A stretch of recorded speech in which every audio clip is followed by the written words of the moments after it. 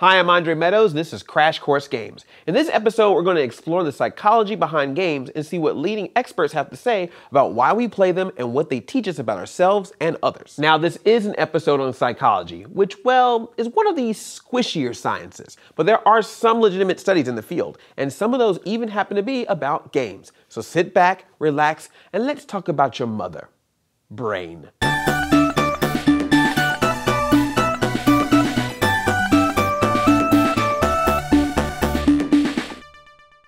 Games are incredibly effective at satisfying many of our intellectual needs. You may have heard of Maslow's hierarchy of needs, you know, the enemy of John Green and Hazel Grace Lancaster. It's a common topic in Psych 101 classes, and it ranks human needs, suggesting that lower priority needs must be met in order for us to reach self-fulfillment. Now, I should note that there are some criticisms of this model's oversimplification of the human psyche, but it's kind of useful for our purposes as it relates to games. The model suggests that you're not going to care about writing that term paper when you're hungry, and if you don't have a roof over your head, trying to beat the turbo tunnel from Battletoads probably isn't the top priority.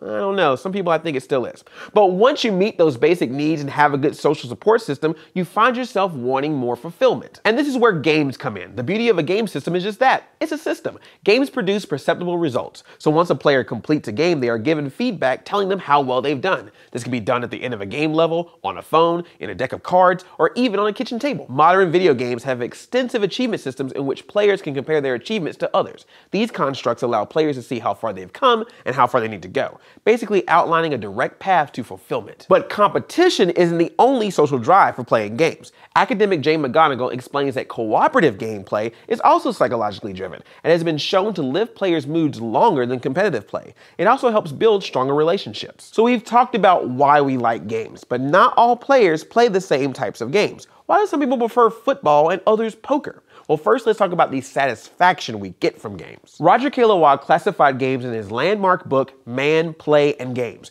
based on the different experiences games create. Competition experiences are found in games like basketball and Go. In these games, the enjoyment lies in overcoming the challenge of the opponent. Chance experiences are found in games like slot machines or dice rolls. In these games, the joy lies in the excitement of not knowing and trying to guess an unpredictable outcome. Vertigo experiences can be found in games that require intense concentration in which the user gets in the zone. We'll talk more about that in a bit. And make-believe experiences allow players to assume characteristics and abilities they don't possess in real life. For example, League of Legends allows players to act as an all-powerful summoner working for the greater good.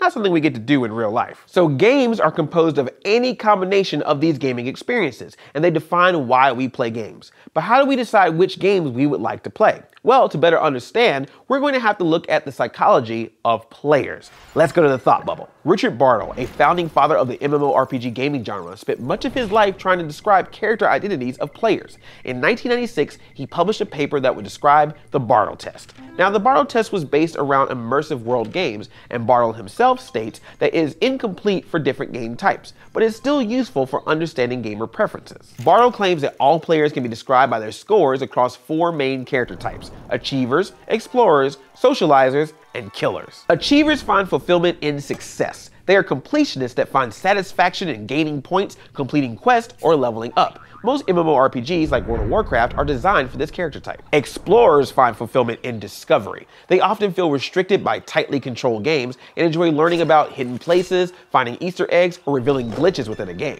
A game like Myst is designed for this character type. Socializers gain enjoyment through interaction with other players or even AI. This character type tends to play games that rely heavily on relationships and communities within the game, like Animal Crossing. And lastly, killers enjoy competing with other players in the game. This character type seeks to dominate the game itself and other players through their actions in games like Call of Duty. A player's gaming preference is a combination of how strongly they identify with each of these character types, and they find the most satisfaction in games that align with these preferences.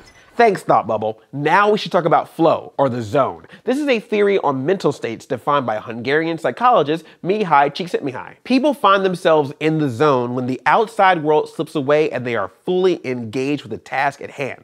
Ever play a game and someone's talking to you or something's happening around you and you don't even notice it? You're in the zone. Csikszentmihalyi described it as being completely involved in activity for its own sake. The ego falls away. Time flies. Every action, movement, and thought follows inevitably from the previous one, like playing jazz. Your whole being is involved, and you're using your skills to the utmost. Baseball players, musicians, gamers, and many others have all reported this state of being, and Sheikh claims that he knows the factors necessary to reach this state of mind. First, players must be engaged in something that can be actually done. It can't be a simple activity like sitting, but it also needs to be something that requires some skill. Players must also be fully engaged with no distractions in a task with clear goals and constant feedback. This is where games excel. And the players need to be able to have some control that requires significant concentration, almost like meditation. When the zone is finally achieved, players will become fully integrated into the activity and will experience altered time. And what takes hours may feel like only minutes.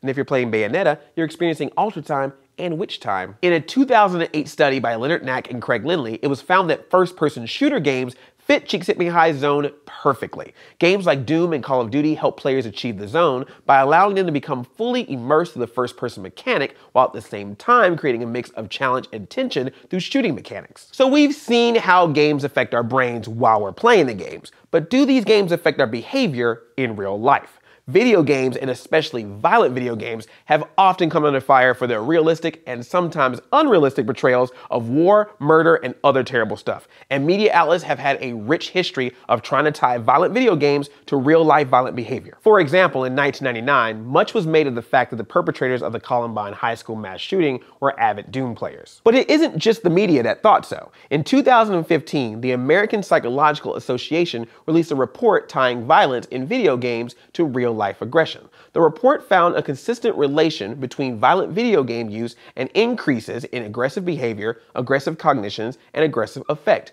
and decreases in prosocial behavior, empathy, and sensitivity to aggression. But wait, before you put your all caps rebuttal in the comments section, just know that not everyone agrees. The APA's report and others like that have been met with criticism, and not just from the gaming industry. Critics argue that the APA studies were flawed and failed to take into account other factors that can lead to violent behavior, including social economic status and violence in the home. Critics also point out that crime statistics don't show an increase in violent crime, despite the massive growth in the video game industry. In fact, violent crime has been steadily dropping for decades. And a 2011 study by Christopher Ferguson of Stetson University even found that playing violent video games led to a decrease in frustration and aggression. The debate over violent video games is far from settled, but evidence is mounting all the time that the vast majority of people who play video games have a strong ability to distinguish between fantasy and reality. Most players don't engage in violent behavior after shooting up their friends in Call of Duty. Just like I don't go around stomping on turtles after playing Super Mario Bros. So whether it's through studies, discussions, debates, or personal experience,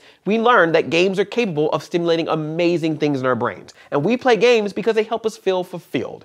Games vary by experiences, but they all have a component of satisfaction. But all players are different, and our differences dictate the games we choose and the ones that get made. And if we choose the right one, even time itself can seem to stand still. Thanks for watching. See you next time, and you made it to the end of the episode. Achievement unlocked!